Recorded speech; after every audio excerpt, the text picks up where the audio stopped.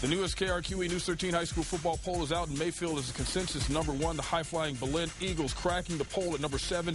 Alamogordo rounds out the top 13. Welcome back. Our second team of the week was on the happy side of an upset last week. Our Devin Armijo has the skinny. After a jewel of a win last week over the Bears, the Manzano Monarchs are certainly fit to wear the Team of the Week crown.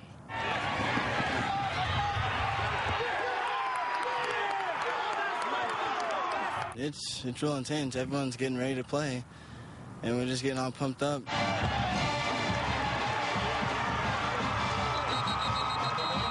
We have a kind of a blue-collar attitude where we're just trying to get ready for the next game.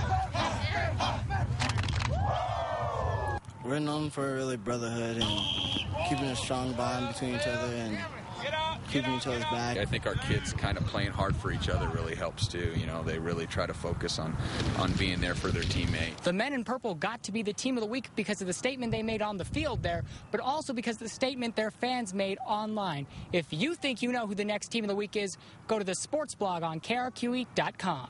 Devin Armijo, KRQE News 13 Sports, Albuquerque. All right, Diane is voting right now.